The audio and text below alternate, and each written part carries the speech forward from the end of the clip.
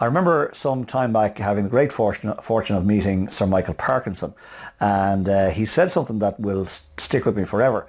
I didn't apply it, but it'll stick with me forever.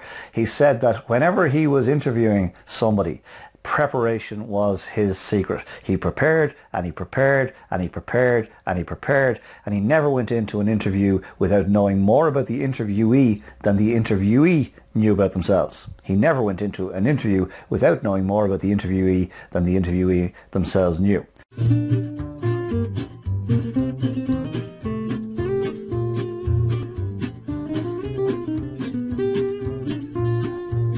Hello there and welcome to the Coffee with Colin, and thank you for joining me. The reason I'm smirking as I start this is because the title of this is Measure Twice and Cut Once, and it really alludes to that saying that we're all aware of, fail to prepare and prepare to fail. And I've just recorded this video and this podcast and realised that I hadn't plugged the mic in, so I'm recording it again.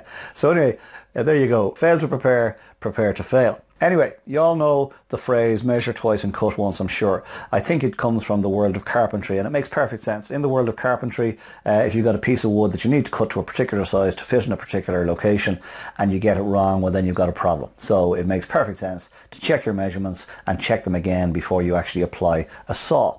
And the phrase measure twice and cut once came to me in no uncertain terms following a speech that I made very recently, and I'd like to share the story if I may. A little embarrassing for me, but I'd like to share it on the basis that I think there are lessons in it for you and I. Anyway, I was asked to make a speech recently. Making speeches isn't typically a problem, but I was asked to make a very important speech, not usually a problem, a very short speech, usually a problem, let's face it, right? And I had 3 minutes to get a particular message in, and the culmination of my particular message in 3 minutes was to introduce a very special guest to the audience. So I put a lot of preparation into it. I made sure that I had my message fully on point. I made sure I knew everything I needed to know about the special guest. And then I practiced and I visualized, as we all do, and I was fully confident stepping up to the microphone for my 3 minutes. And I had envisaged the audience would be fully engaged, that my speech would flow, it would be on point, there'd be a few giggles, everything would be great, and I'd pass the microphone seamlessly to the special guest. And it started off like that, and the audience was fully engaged, and there were a few giggles, and everything was going swimmingly for about 2 minutes of the 3 minutes. And just as I got into the part of my 3 minute speech where I was to introduce the special guest, I decided to throw in 2 facts. And the first fact I threw in was wrong. Threw in a fact to introduce my special guest, and everybody in the room except me knew the fact was wrong, and they told me in no uncertain terms that they knew the fact was wrong, and I lost them. They left. They started murmuring amongst themselves. I was mortified, but of course I'm a professional, so I sort of bounced with it, got on with it, and finished the speech and passed the microphone over to the special guest and stepped out, and everything seemed to be fine. And the special guest, also a professional, decided that he'd take a little poke at me, so he humorously touched on the fact that I'd gotten wrong. We all had a laugh and everything was grand, except I was mortified. Later in the evening, we had a great evening, we had a great night, and then later in the evening, as the special guest was leaving, I was saying thank you to him and goodbye to him, and apologising to him for getting the fact wrong, and wait till you hear this.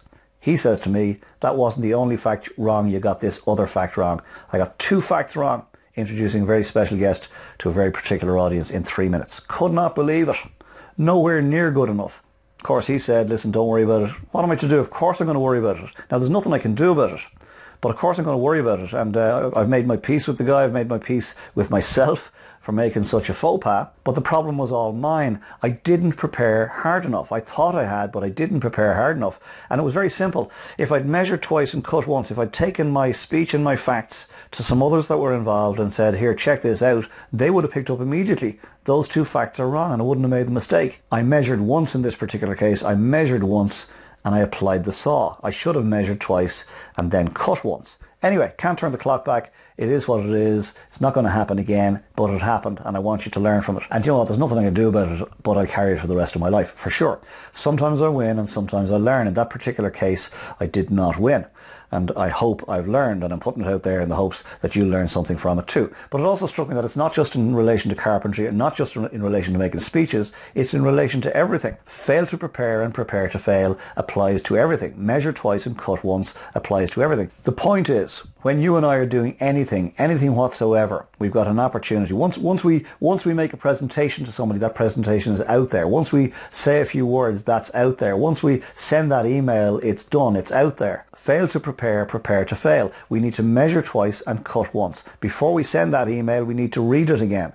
Before we send that important email, perhaps we need to get somebody else to read it. Before we go to the bank with our business plan, we need to make sure that we have our facts straight and that we've got a handle on our numbers. Before we make a presentation to a client to help them with their business in some shape or form using our product or service, we got to make sure that we know enough about the client and their needs so that our proposal is relevant. The last thing we want is to get tripped up sitting across the table from somebody that we're trying to do business with. So fail to prepare, prepare to fail. Measure twice and cut once. And remember, sometimes you win and sometimes you learn. So that's what we're talking about. Sir Michael Parkinson, world-class interviewer.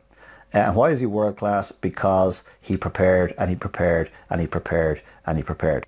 So preparation is the key. Remember, you can never do enough preparation.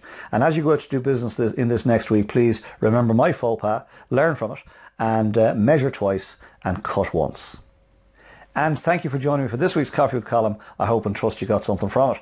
Most importantly, please consider what's been shared here today and apply it into your thinking for this next week and learn from my mistakes. And then equally as importantly, please come back next week and we'll share another coffee together and I'll ruminate on some other aspect of life and business. In the meantime, get some good coffee, get some fresh air, get some R&R. If you spend a lot of time alone during the week, I recommend you go meet some people. If you spend a lot of time with people during the week, I recommend you take a little time alone. And then when the time is right, and only when the time is right, get your head back in the game, get organised for the week ahead, prepare, get stuck in, make next week count, and I'll see you here this time next week. Sláinte. I love great coffee. Talk to you soon. Bye for now.